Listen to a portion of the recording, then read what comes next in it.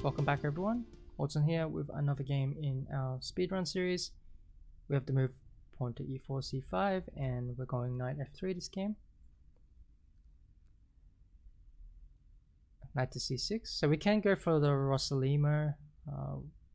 We can also go back into an Alapin with the move pawn to c3. Okay, let's go Rossolimo with the move bishop to b5. I think this is becoming more mainline than d4 nowadays. A lot of people would just play the move bishop to b5. I think it's more targeted at the Shevchnikov and people who play these type of openings, because objectively speaking, at least at the higher level, these openings are quite solid for black. So that's why white is opting for bishop b5 instead. Okay, after the move pawn to e6, there's a couple of different options. I mean, you can castle in this position. I think this is probably one of the main options.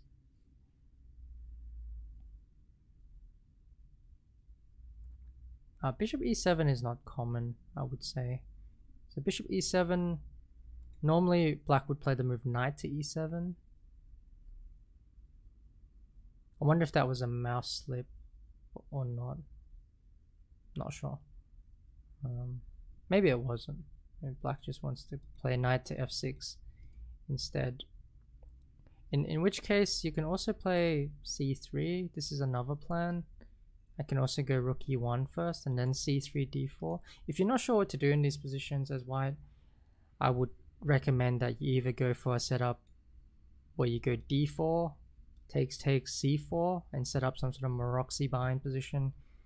And I always mention that the Maroczy bind is relatively easy to play for white and gives you a pretty safe advantage in most cases.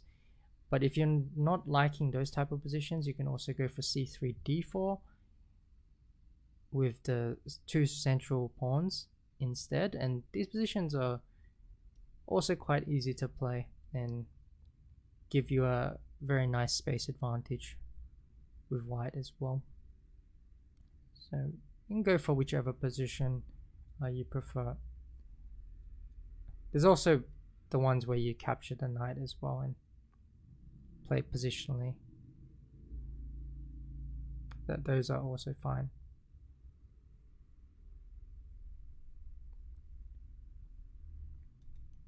So e5, knight d5, takes, or we can go d4. Let's just play d4. So take. So take d5 is more or less going to be the response. So we can throw an e5 with the knight d5. It looks very similar to a Alapin Sicilian disposition. It looks very similar to an Alapin Sicilian, because after d5, e5, the knight hops into the e4 square. Yeah, now I want to get rid of this knight. I want to play the move knight to c3 or knight to d2, preferably knight to d2. I don't want to create these weaknesses in my pawn chain if I can help it. So knight d2 is preferred, but at the same time, if I play knight to d2 now, is there anything he can do?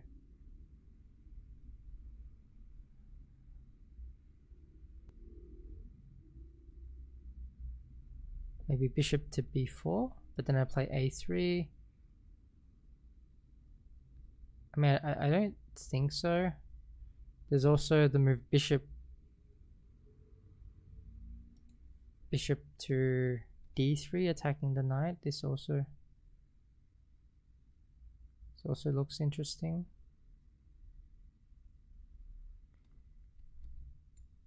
That more or less provokes him to play f5. I think I should put immediate pressure on this knight on e4, because if I give him too much time, he's going to play the move pawn to f5 and then cement this knight into this e4 square, and we don't want that to happen. I mean, I don't want to give up this bishop because it's also one of my best pieces in this position, but I don't want him to cement his knight onto this square, which is exactly what he's trying to do here. Now I more or less have to take this, because if I don't take it, then the knight remains there. So I have to force the knight back, and now we actually get into sort of French defense with the weak pawn on e6. To play the move knight to c3 in this position. So in this position, we have this weakness on e5 that we can play against, and we also have this weakness on e6 we can play against. So we have two weaknesses here we can target. So trading off the dark squared bishops is also very beneficial for us in this case. So playing the move bishop to g5 is absolutely fine for us. Trading dark squared bishops give us more control over the square here. Now knight b4 may or may not be a threat. In any case, I don't want to allow it. Let's play the move rook to c1 to give our bishop a retreat square, just in case we need to play bishop to b1. We also can set up some queen bishop batteries there with the move queen to d3.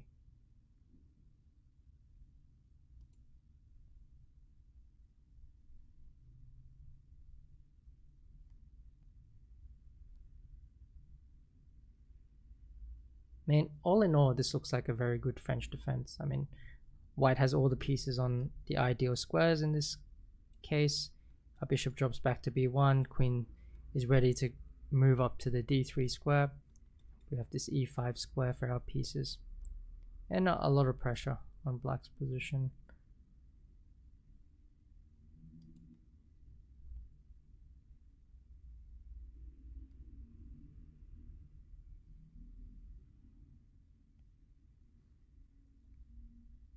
Okay, now we can take this.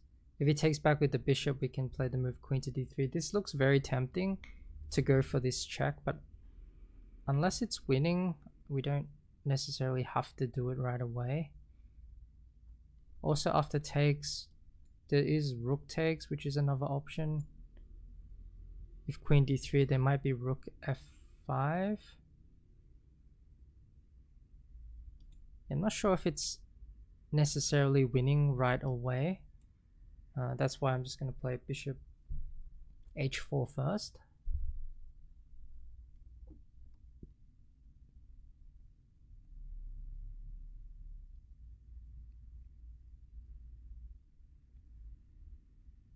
Okay, so now he's walked himself into a pin. So I can play this move, queen to d3.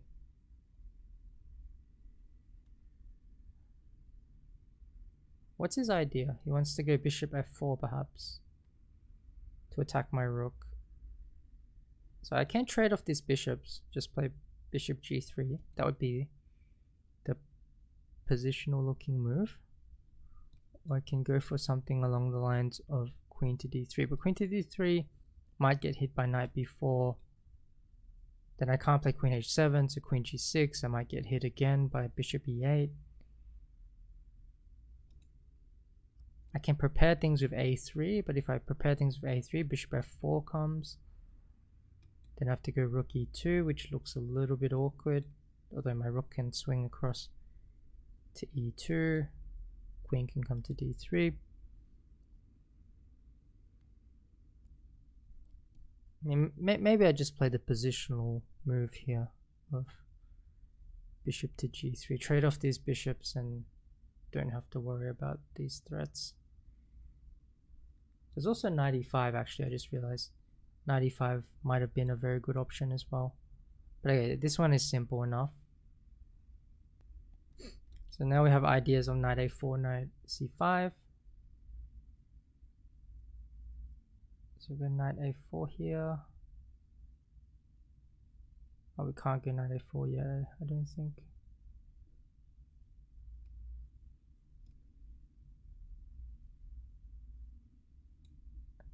I set up this queen bishop battery.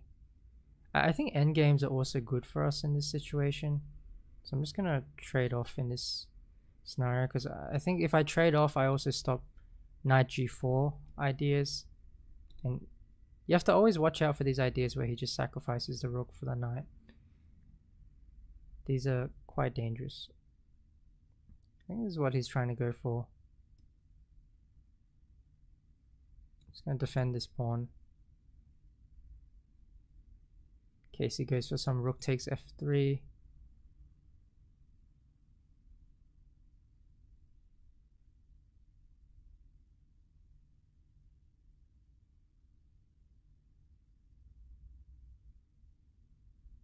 So the general plan in this position for white is just to trade off all the pieces and to keep black with this bad bishop.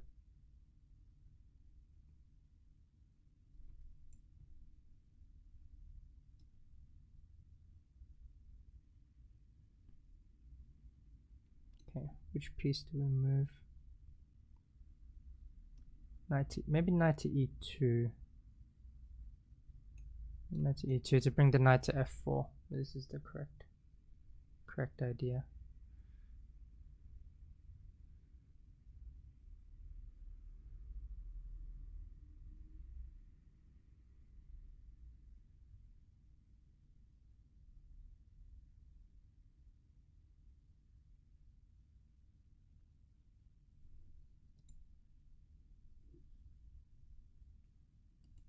So we go knight to f4, knight to d3, knight to c5.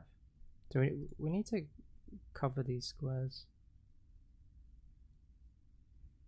But yeah, if I trade off all the pieces apart from his light squared bishop, and let's say my knight,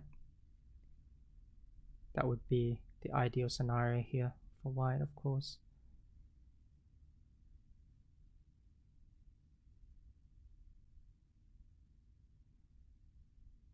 So I don't think we're going to get that scenario very easily, but we're definitely going to try. Okay, I'm not going to trade off these bishops just yet, because this bishop is quite useful for defending my 7th rank, just in case one of the rooks or the knights ever decides to enter via there. Just keep it for now. Oh, he's gone for e5, which, I mean, I think this is the correct idea, but it does weaken his position quite a bit in the center. So it does give him this weak pawn on d5, which he has to defend now. I think he might even be losing this pawn. So I can just take here, I think. And then play the move knight to f4.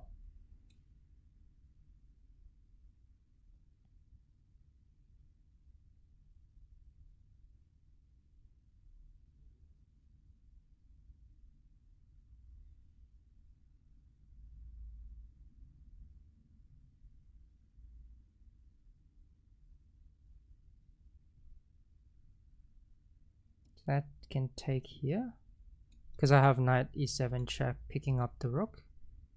It's a very useful tactic. So he wants to take on f2, but he doesn't have time to do it in this position. Oh, that one blunders a rook, so I can go knight e7 check. I can take the rook.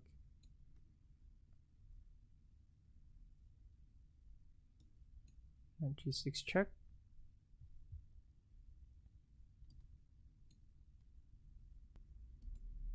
Yeah, so I think the position started to fall apart there after black played the move pawn to e5.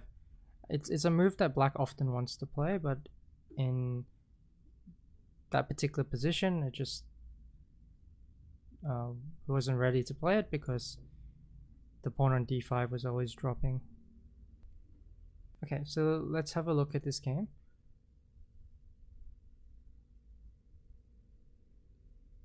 So we have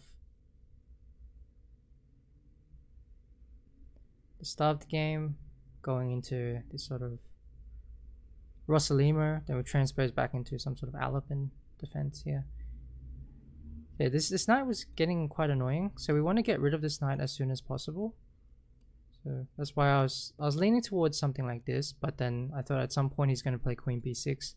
My bishop's going to have to move anyway, so it made sense to try and move it as quickly as I possibly could and just win a tempo with it.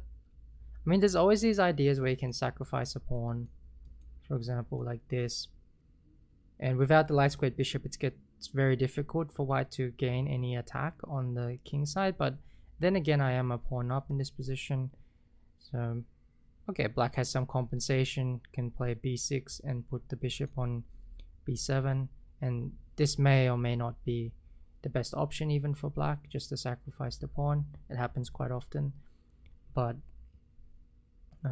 either way, I think white has a relatively easy position, risk-free.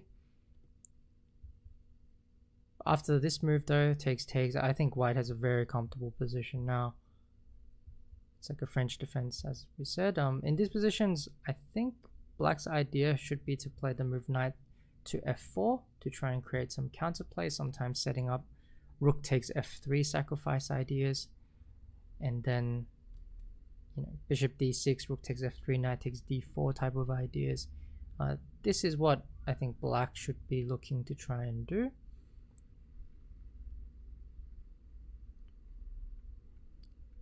But as white, yeah, like I said, trading off these dark squared bishops is really good for your position, because then you gain control over this e5 square. This pawn structure is very favorable for white, of course. After this move, yeah, knight e5 was the move I probably should have played. Just realized after that, because then I can cement my position in with the move pawn to f4, and the knight's even stronger in that square. It's also very difficult to dislodge this knight, so that would have been good. But I think bishop g3 is also a relatively safe move, because trading off these bishops is quite useful. Now I think the move I should have played here might have been knight something like this, or yeah, I was considering this, but then I didn't like some ideas with knight takes d4, but maybe it doesn't work actually.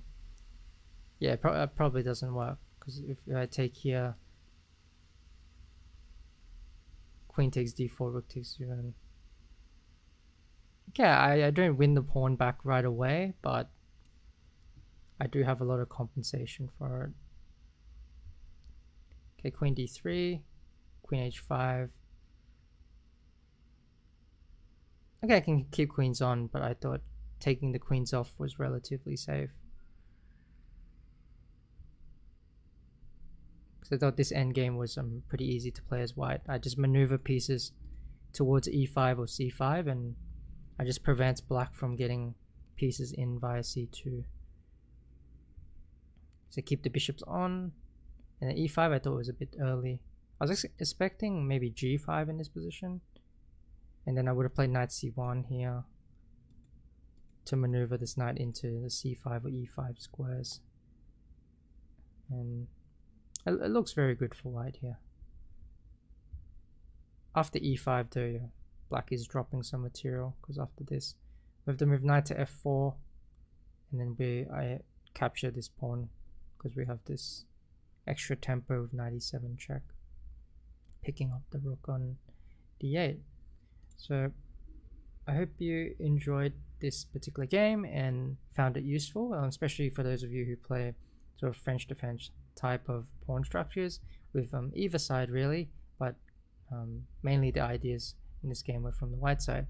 So I hope you enjoyed this. Thanks for watching. I'll see you all on the next one. Take care.